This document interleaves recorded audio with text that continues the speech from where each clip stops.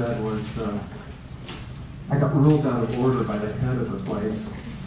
I said something about socialism or peace, and that was our order at the time. So, I was a little lonely, didn't know I was there, but I kept quiet and listened and learned about unions, workers. And eventually I got picked out by Pete to go out to eat with him afterwards, and I realized that, being a leftist involved going to parties, drinking and eating.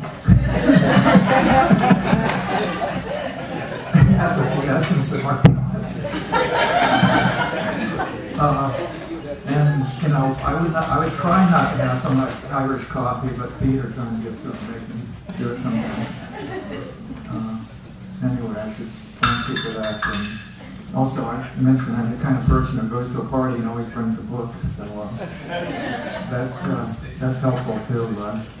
He understood that, and I didn't exactly learn book things from him, but real life, if I was lucky, I'd get to hear what he had to say that he really experienced.